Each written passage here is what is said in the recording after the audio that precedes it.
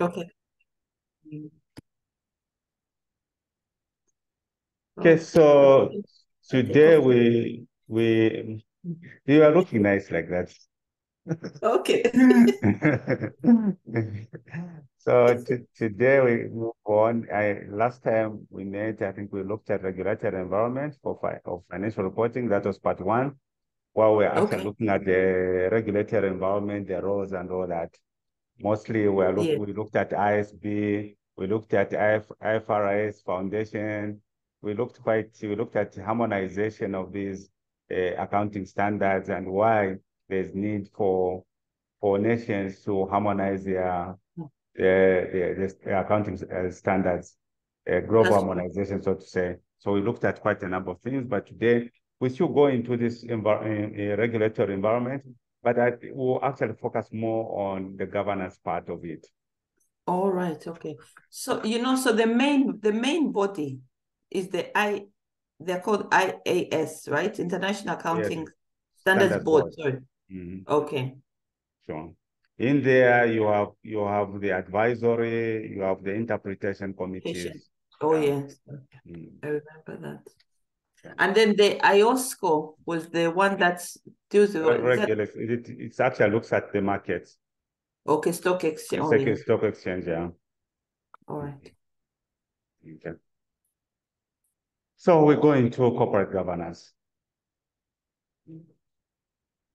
So first thing first, we need to appreciate one thing here, Zara, that corporate governance has a direct link to the bottom line. When a company is not doing fine,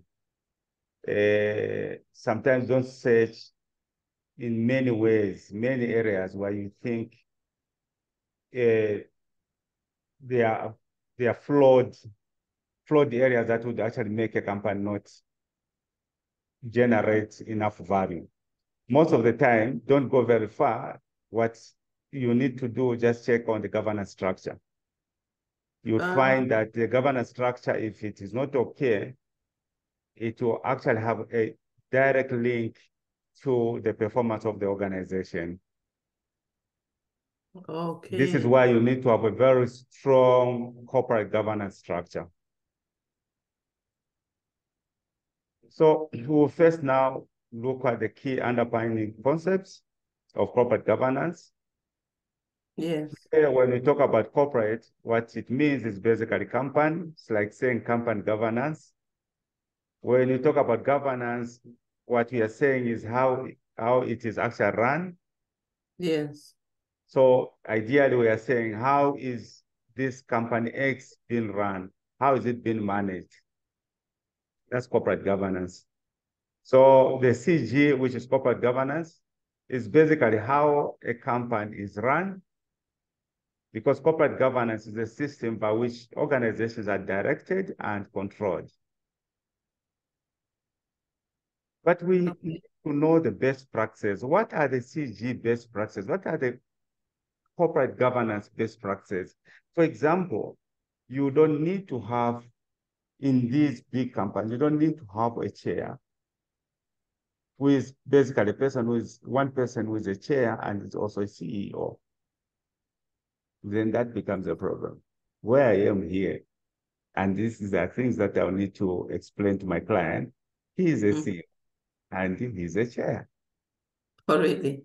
So even by his door tag, there is CEO and chair, which I think is a very big problem. But this is when they are starting the company. Again, I do understand or appreciate that when a company is still new, you as a founder of the company, you still want to have a grip.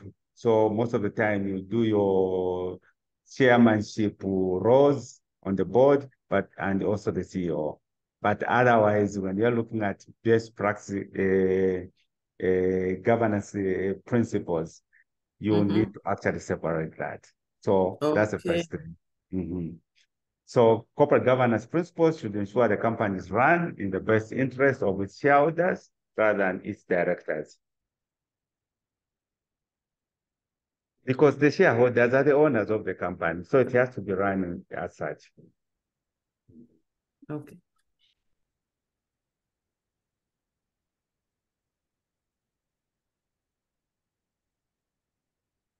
So the first principle is fairness, respecting the right and views of any groups with a legitimate interest.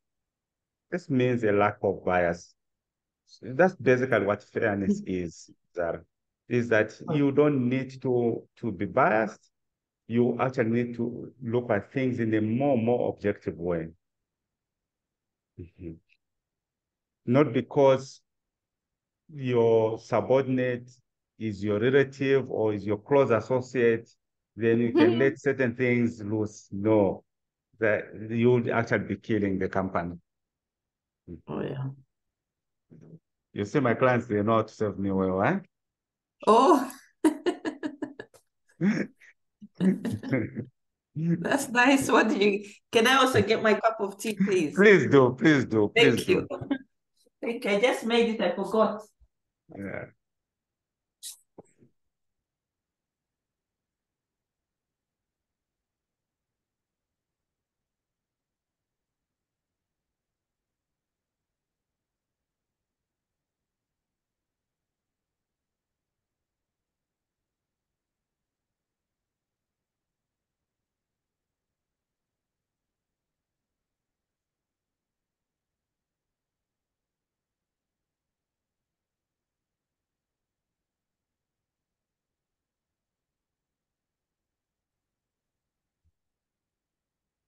Secondly, is on responsibility, willingness to accept liability for the outcome of governance decisions. Do not put a disclaimer after you've come up with a decision, then you say, no, it's not me. Be accountable, be responsible over your governance decisions that you've been making. So there must be clarity in the definition of roles and responsibilities. People have to be accountable. Employees need to know what they're supposed to do and what they are not supposed to do. They need to know what is within their scope. Yeah. Like me. Yeah. Not where you don't know your roles. No, no, no. Or someone starts trespassing into your lane. Oh, yes. Yeah. Yeah, my boss, she's constantly asking, how's it going? How's it going? I know what I'm supposed to be doing. You know, it's so Yes. irritating. So there should be cautious business and personal behavior. So people need to know their responsibilities, their accountabilities, so that whatever decisions are actually being made or have been made, whether bad or good, people have to be accountable to them. Accountability, answerable for the consequences of actions. There should be a culture of consequences. In Africa and most African firms, what I've seen, there is no culture of consequences. No. People can do wrong things and they will not be held accountable. That's true. And that actually kills the business environment. That Yeah. affects your bottom line. And that's what it does. It's a I big think thing. even on a personal level, then it's a culture thing. I don't know. Mm. Even on a personal level, people don't want to be accountable for their actions. And they don't want to be told the truth. No. So you have to massage things. I know, Zara, you're doing fine. Then by the side, then I say, the way she's doing these things, I don't think she's gonna last. Oh, But yeah. when I'm with you, I'll be smiling and telling you all the beautiful, nicest things that you'd want to hear. That's true. Yeah. So providing clarity in communication channels with internal and external stakeholders is key.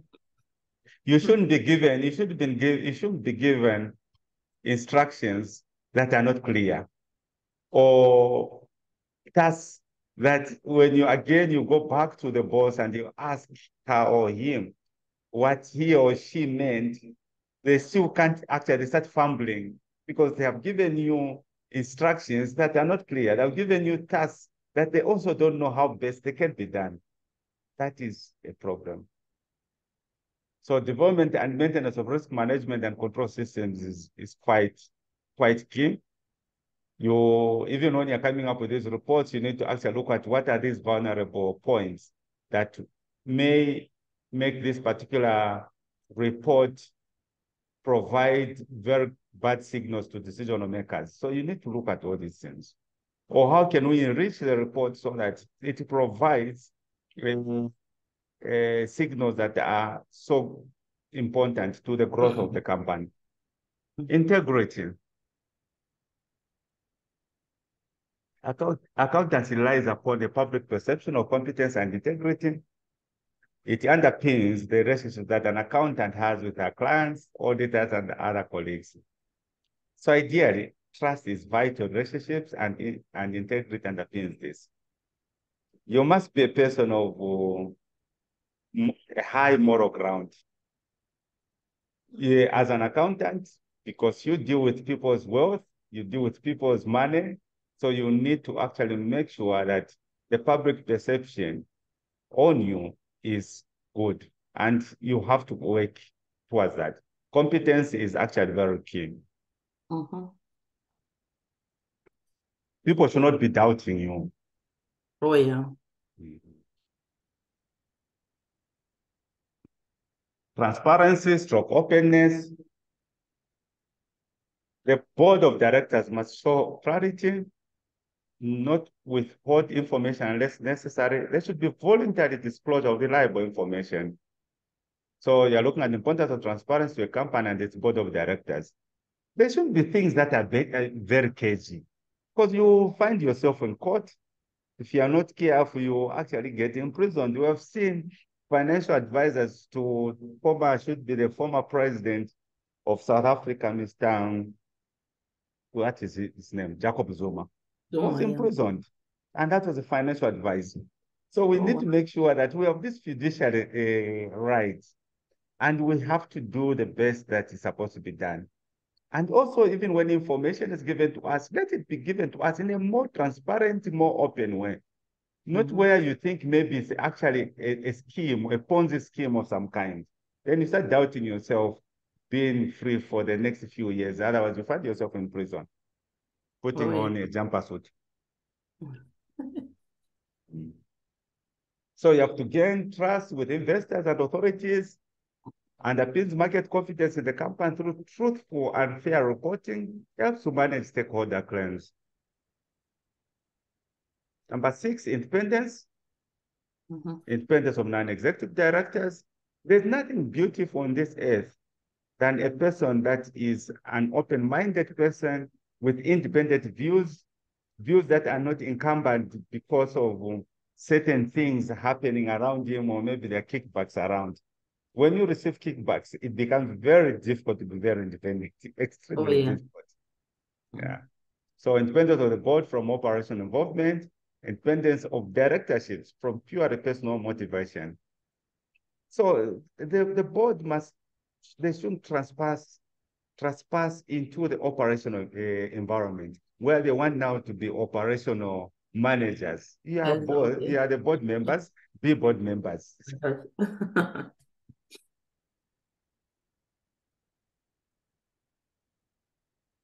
Reputation. Personal reputation for moral virtues. Reputation is very key. You lose it, you lose everything around you.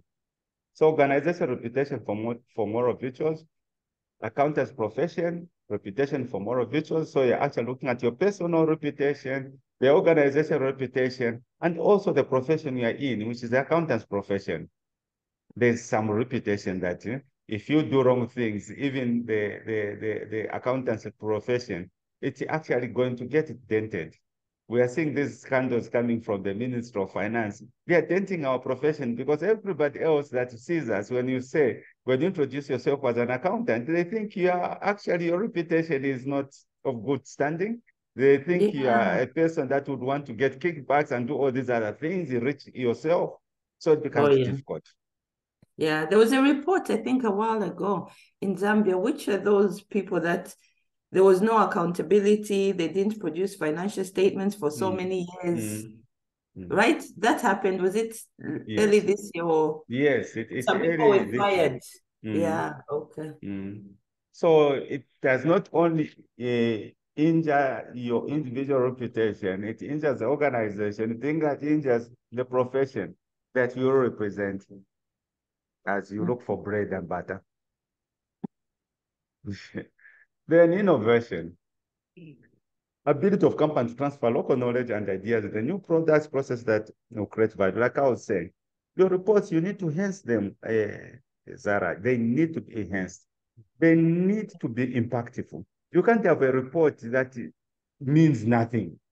And religiously, maybe it has been done for over 20 years or 30 years because these are family businesses and looks like it's okay. So you need to come into that space and be innovative and say, no, I think, yes, as we are doing this, I'm going to do this report in the way you do it, but I'm going to give you an alternative report. Have a look at this report and see whether it actually is more meaningful than this other report. So you have to be innovative. That is your job. And that is governance. Okay. Because all in all you're trying to do is to create value, and indeed value has to be created.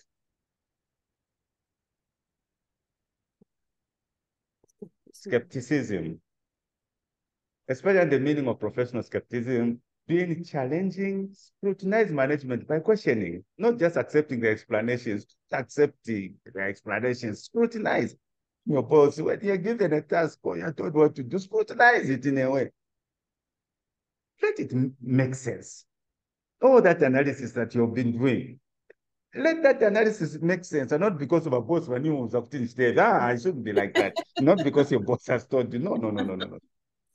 That's true. Let it make sense. Judgment, taking decisions, enhancing organizations' performance. Decisions have to be taken. And for, imagine working with a supervisor that cannot make any decision. We are paid to make decisions. And in a way, we are even paid to make wrong decisions that you have actually done in good faith. Oh, yeah.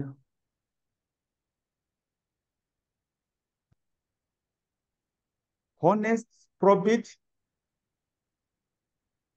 not just about telling the truth, but also not being guilty of issuing misleading statements. Don't just issue misleading statements. What you don't know, ask. There will always be an expert amongst yourselves on certain topics. You have to be truthful. Do not issue misleading statements, because misleading statements will lead to misleading decisions that can just take your company down, that can kill the reputation of the company, dent the reputation of the company, distort how clients and the public perceive you as an organization because of misleading statements. Oh, yeah.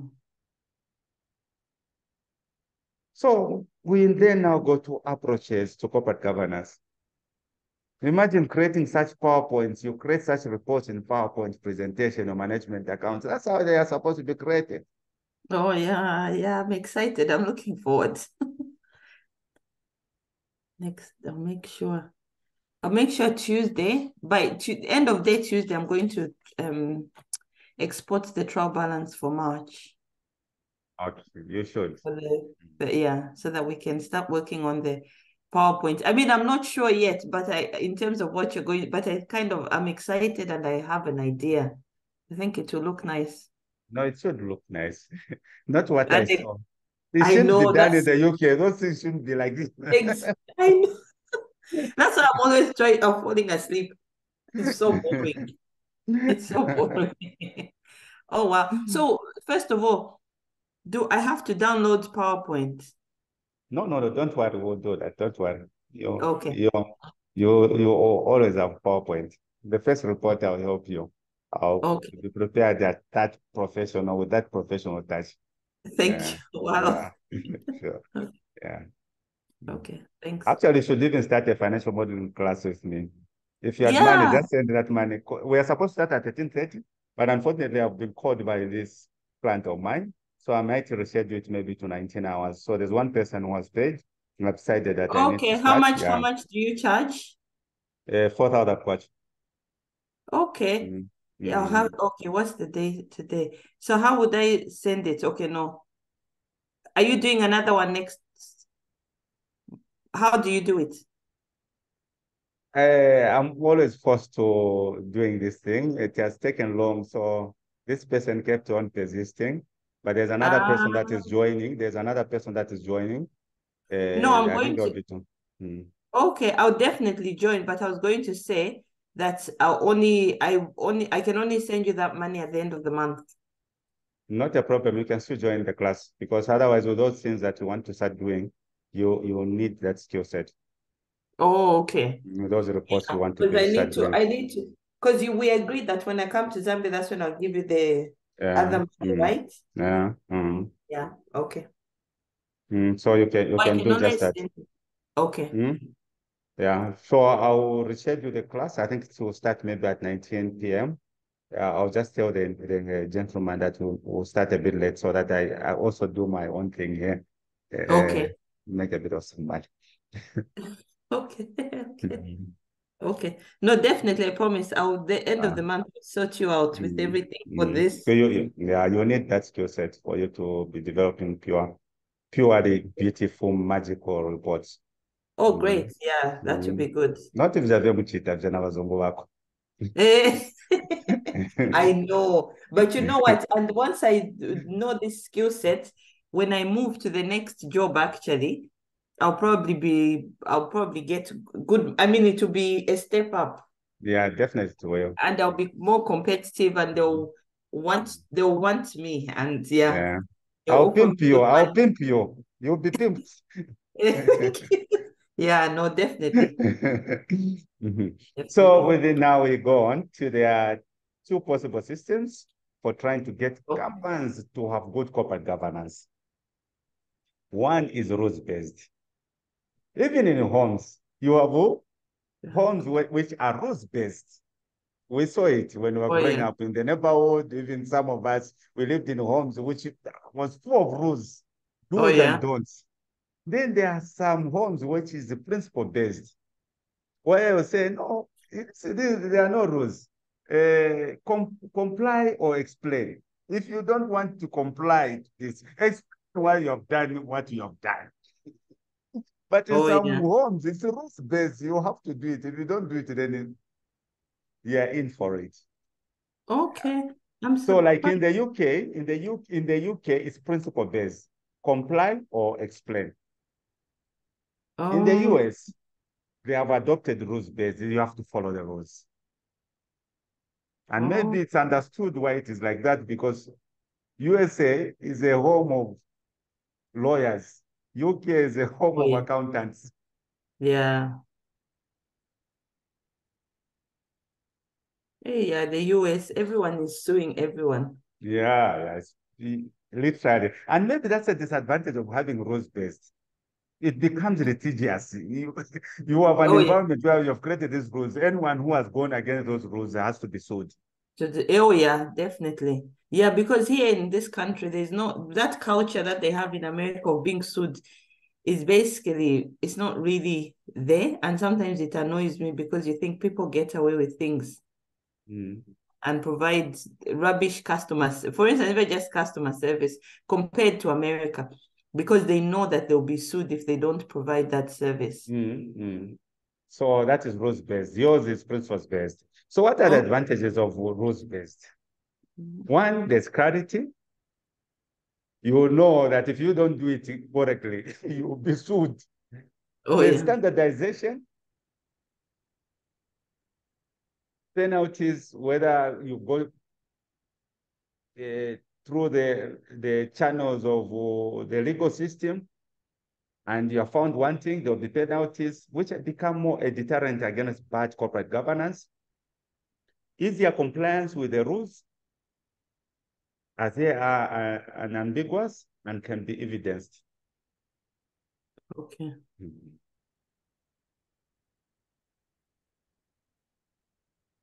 So even in a home which has rules, you even know that if you go home after 19 hours or 9 p.m., whatever it is, you'll find the gate is locked.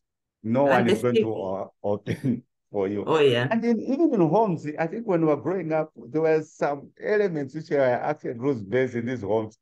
If you miss lunch, even by 10 minutes, count yourself out. Oh, yes. Oh, yeah. My mom did that, especially to my brothers. Chapali ngata ulipo, chapwa. Yeah, that's it. He Yeah. won't eat. No food. Yeah, it's interesting. Yeah. For Now disadvantage. we go to rules-based, the disadvantages of having rules.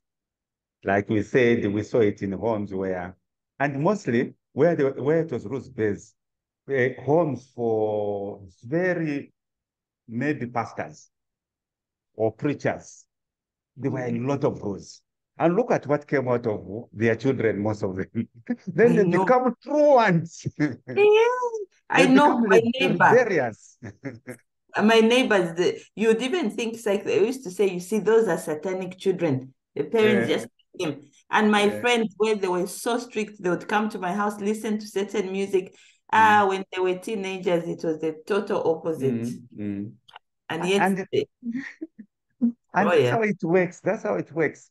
An environment where you said, don't do this, don't do this.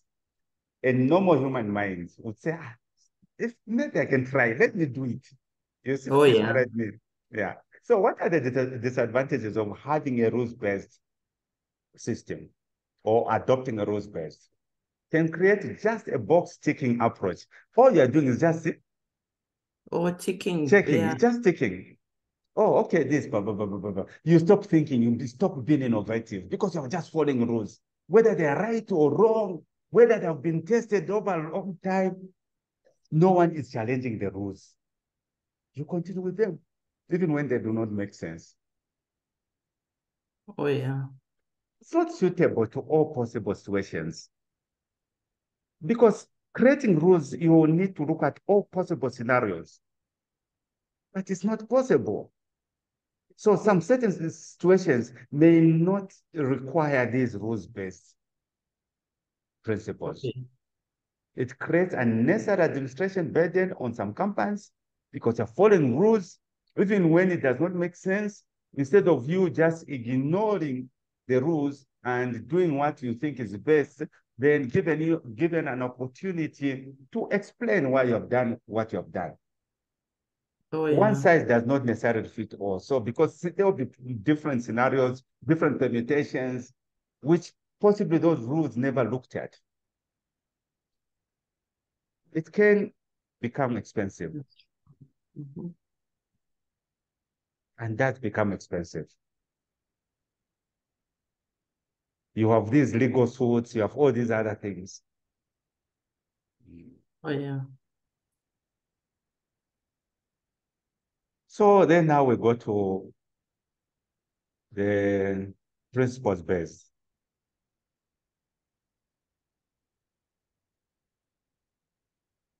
So principles based system, like we said, right, comply. Yeah, right. No, I like that, the Scrabble. yeah. So comply or explain. Mhm. And you have seen in some homes, so-called liberal homes, that is what they use. We're not going to fix some rules for you as our children, but know what is right. Let's follow principles. And if something does not make sense, explain why you have done what you have done if you don't want to comply to this.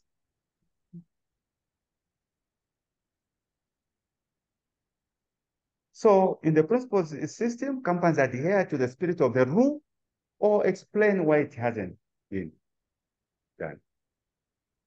I'll give this example, and I see it so many times in Mhm. these organizations or meetings that we normally have. You meet for a meeting, interdepartmental meeting, you are 10 Yeah. of you from different departments. You know each other. But then the chairman will say, can you introduce yourselves? And you go on, you say, no, Kapepe, I'm Fitzpatrick Kapepe, I'm bra, bra, bra. This one goes, no, me, I'm Tony Montana, bra, bra, bra. This, you're just wasting time. Just wasting time. If you know each other, just start the meeting and move on. What, this is people you work with? Yeah, but they're different departments. But obviously one just says, I know, can you introduce yourselves here? Yeah. Yeah.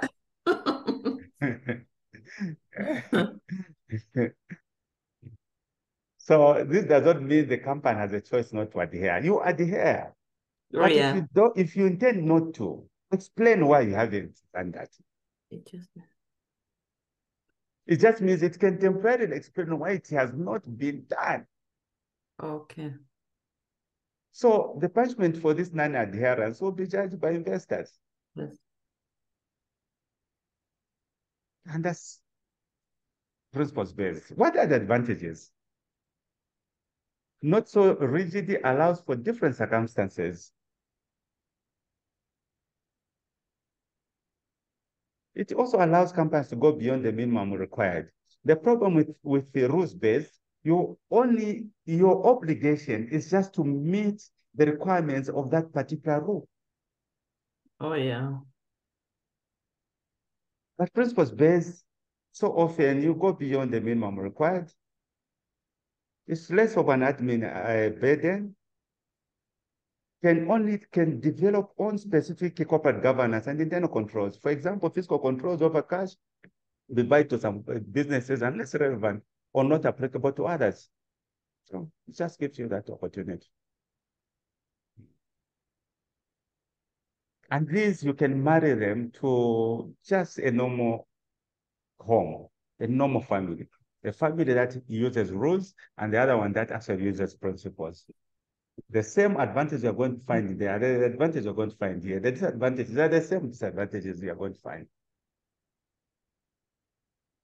Okay. Disadvantages,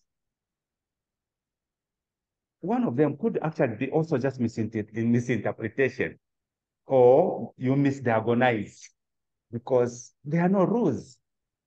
So the principles are so broad that they are of very little use as a guide to best corporate government practice or governance. Not easier compliance as with the rules, as they are ambiguous and cannot be evidenced.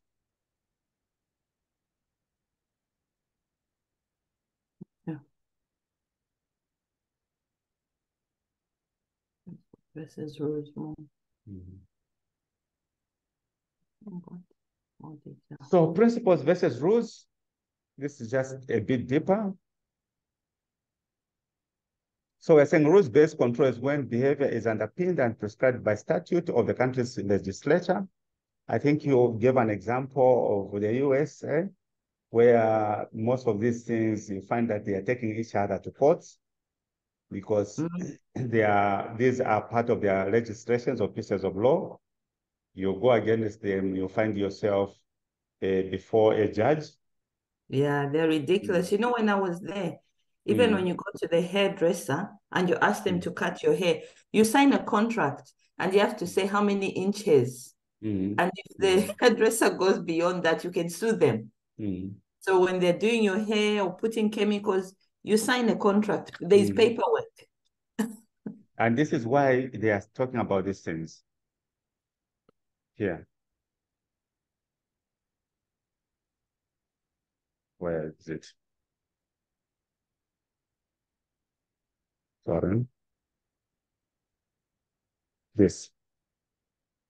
Rates are necessary. Oh, yes. Burden on administrative burden, because you have to, the right people have to sign and all these other things. Very unnecessary anyway. Oh, yeah, completely. So compliance is required under stock market listing rules, but non-compliance is allowed based on the premise of full disclosure of all areas of non-compliance.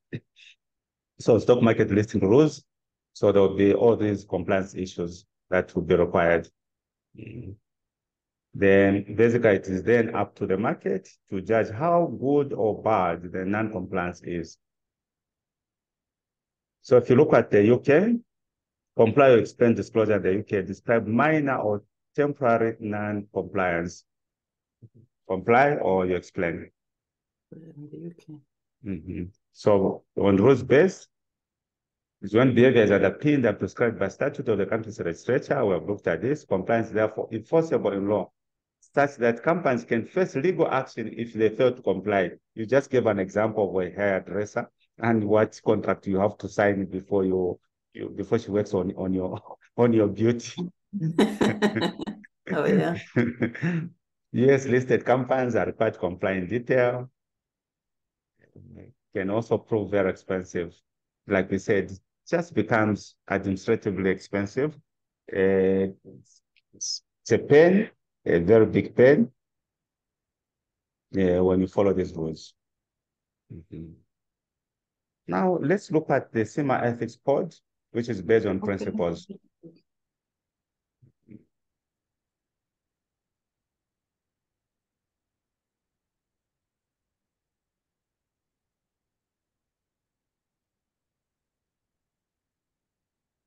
So advantages of using principles. This is a much. Look. Advantages of using principles. Yeah. Makes the user think about ethics rather than just a list of rules, isn't it? Oh yeah. If you're using principles, you know what is right, you know what is wrong. So your conscience guides you. Stops people finding loopholes to the laws. Because if you're using the laws, the pieces of legislation, all you'll be looking at is how can you beat those pieces of laws. Oh yeah. And naturally, like I said, because it's rules-based, you are told do not do this. Then you start doing the opposite, you find loopholes. Oh yes. So can be used in many situations because it's principles, can contain certain rules where principles are not enough. And also just basically shows the minimum standards that you require. And most of the time, you'll go above those minimum standards. The disadvantages of using principles needs a very good understanding of the principles. You need to understand those principles. Doesn't take into account regional and cultural differences because of the differences in culture that may actually injure your principles. Oh yeah. You know, the rules based where you believe that, oh, we're in a country, it's a Christian nation, and you're in a meeting with people from different regions of the world. You have Muslims, you have Hindus there, then you say, let's pray. Oh yeah. It's because you think it's a rule that each meeting you have to pray, but you forget that these people that you are in this meeting with, and possibly you're looking for money from these particular people, maybe from the Saudis, and you want now to actually use those rules or laws or whatever it is. When they themselves, they respect you, whenever you go to their place, they don't say, guys, let's now start. Oh yeah. So you're becoming cultural insensitive because you're not taking into account the cultural differences that you have with those people that you're supposed to have meetings with or you're yet to have a meeting with. So is that principles? Disadvantages of principles? Yes, it's the disadvantage of using principle. Well, so I think don't take into account because, because obviously for the laws, because here you have these certain principles that you use, right? Oh, yes. But these principles may not interact well with certain elements because these principles may be blind to regional and cultural differences. So, rules are enforceable, but principles aren't. Are not. Okay. Oh, yeah, difficult to legally enforce. Oh, yeah. Sorry. Okay. Diversity on the boards of directors. For me, I've always argued that in life, if you want to build a very good business empire or any other empire, encourage diversity. Yeah. So diversity is very, very important because you have people coming from different cultural backgrounds. They have different belief systems.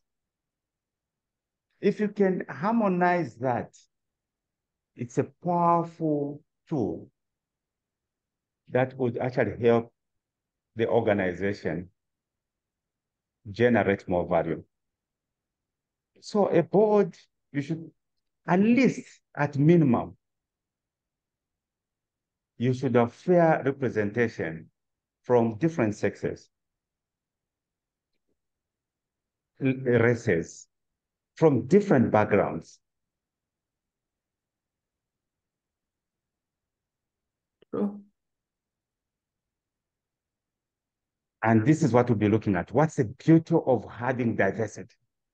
Oh, yeah. You cannot all just come from one region and you come up with something. No, you cannot come from one country and you have all these things. Look at your company. You have different people coming from East Europe, and all these other things. And that's the beauty of diversity. Oh, yeah. Means having a range of many people that are different from each other. You don't just need to work with people that are like you. No. I've always even said it. Never work with people that you like. Sometimes work with people that you don't like. Sometimes work with people that don't like you because you have no control over what they like and what they don't like. But if you see any good from it, you can create a powerful tool Oh, that yeah. would generate value for the company. Look at factors like age, race, gender, educational background, and professional qualifications of the directors to make the board less homogeneous. It should not be the same.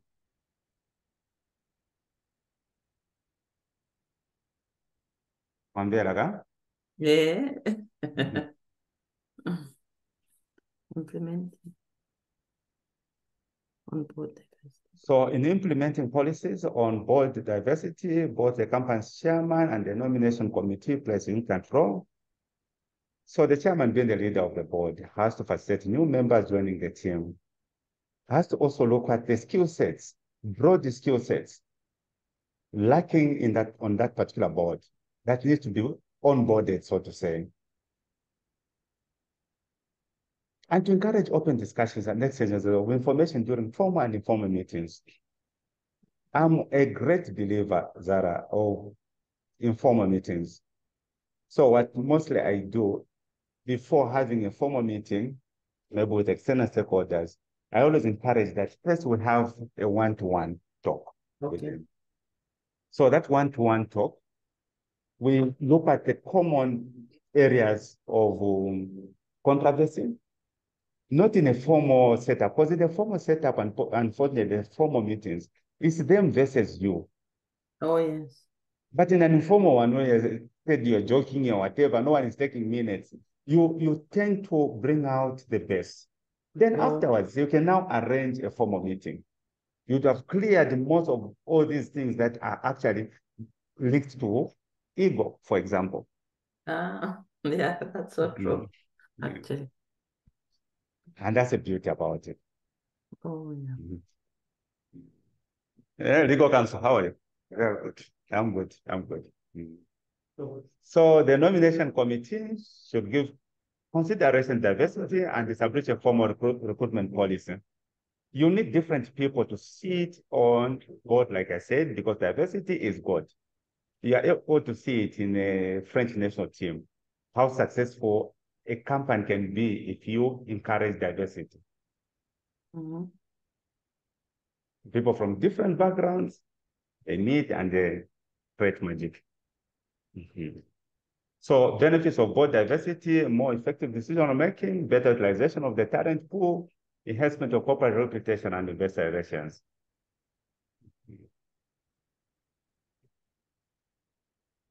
Okay. So you have the fundamental principles. These are the fundamental principles, same as ethical guidelines. which we have explained here and there. Ethics will always be the same. They'll just be tweaked here and there. But generally, they are just the same. So despite being aimed at accountants, these guidelines are also equally relevant to any employee or manager, or just a mere person on the streets. So the end of the CIMA Code of Ethics, one, to identify the nature of the personal responsibility, provide guidance on how to identify the practical situations, provide general guidance on how to address those difficult questions. It's the same thing. What are the 5 fundamental principles? One is integrity, objectivity, professional competence and due care, confidentiality, and professional behavior. Ethical conflicts. These are things that happen in day-to-day running, especially if you are buying an office that is vulnerable to corruption, and they're like, you need to actually look at these things. Should I think about dollars, or should I think of doing the correct thing? And they find you when you are at the most vulnerable point of your life. Maybe your parent is sick in the village. And all that. Then someone brings dollars. So you need to look at all these things. So there can be pressure from an overbearing supervisor, pressure from a friend or relation, and all these things. So these are ethical conflicts or dilemmas that you need to sort out. So there are threats here. I had to put XXX. I didn't want to insult, but you're able to see what those acronyms are. You get caught doing any of these. So you have advocates there being seen to act on behalf of your client as opposed to the independent. Instead of you being independent, you are actually advocating for your client because maybe you got some kickbacks, self-interest, acting in your own best interest instead of being objective, self-review, losing objectivity by reviewing your own work, intimidation, not acting ethically because you are being intimidated by someone, familiarity, losing independence as you are too close to the subject or person. So now you are able to see this. So that's an acronym. Like I said, it's a bit crude, so I had to put the XXX, but yourself, you can do that on your own. Okay.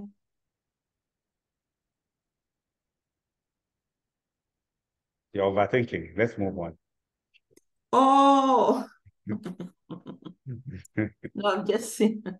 Okay, let's move on. I couldn't. I didn't have the courage to put it. Okay, no, I'm just because I'm thinking, what is it? Okay, I'm just seeing it. Okay. So safeguards against these threats. One, be professional. This is why continuous professional developments are very important. The CPDs create the right environment. Individual ethics, comply with professional standards. You need to be mentored. If in doubt, whistleblowing and all these other things.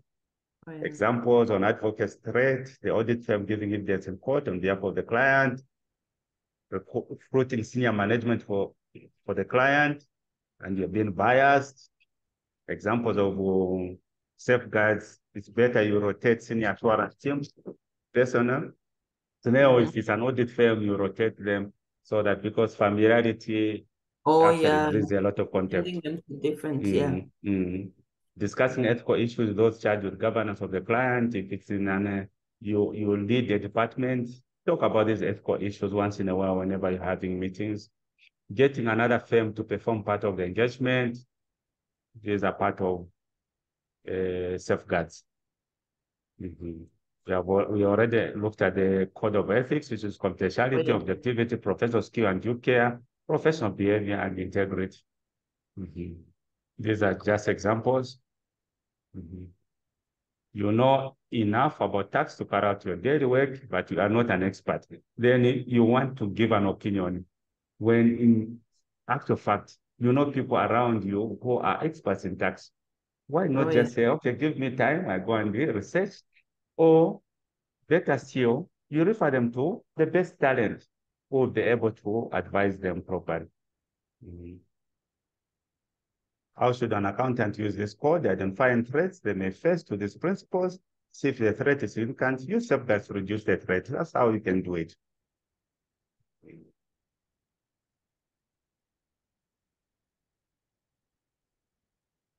Some of the examples: a qualified accountant holds a number of shares in his employing company and has become eligible for profit-related bonuses for the first time. What type of threat would this represent to his objectivity in preparing the company's financial statement? The threat is self-interest because he knows he'll be getting bonuses. He's the one who's preparing this.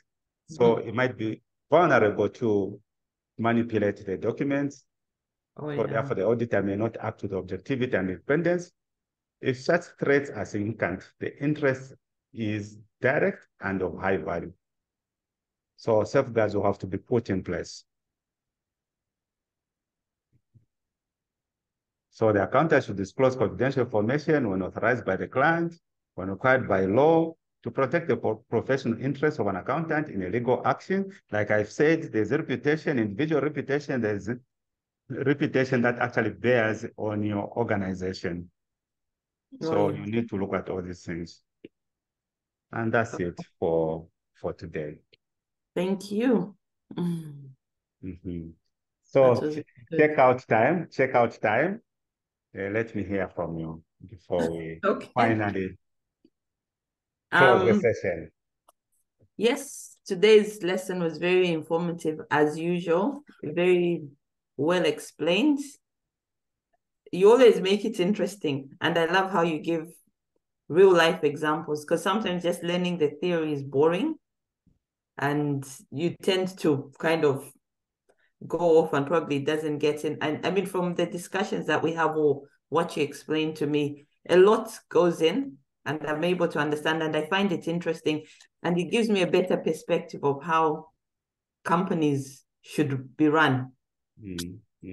So, I mean, this is one topic I really thought would be so boring, but it's amazing how you've made it so interesting and so easy to understand, and actually make sense of it, to say as an accountant, this is how these things work. This is how companies are run. Even just how you've explained corporate governance, to be honest, I've really understood it properly for the first time. Yeah. So thank you again. It was I'm always looking forward to our lessons. Yeah. So tomorrow, I'm sure we'll start around the same time, isn't it? Okay. Yes, it's a holiday. Yes, sure. Maybe 10:30, I don't know. Okay, 10:30 your time? Yeah, that's fine. That's fine.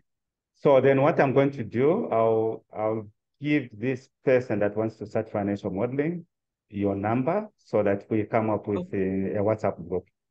Okay, good. Okay, that would be nice. Okay, then maybe later in the evening we can have the first class. Okay, great. I'll go and buy a book. Yeah, please. An exercise book for notes. Yeah. You need to be a guru. So I'll pimp you. I'll pimp you. Yeah, it's Excel, but you need to write some few things here and there. Oh, yes, that's true. And there's something, I mean, not now, but there's something I want to show you. It's called the cash suspense. So basically, it's the cash book, the money that we receive in the bank and what the customers pay. So I export the information in the other system, what the customers pay, and I have to match it up, obviously, with what's in the bank. But that's Excel spreadsheet. I think I need to show you, because I'm trying to find an easier way of matching the transactions, because there are a lot throughout the month. Not a problem. So you'll learn those skill sets. Okay, good. And you'll be doing your work in a very smart way. Okay, like great. I said, I'll pimp you. That's it. Thank you. A commitment. Okay, thank you so much. Okay, thank you. And bye-bye, Zap. Take care. See you. Bye. Yeah, bye.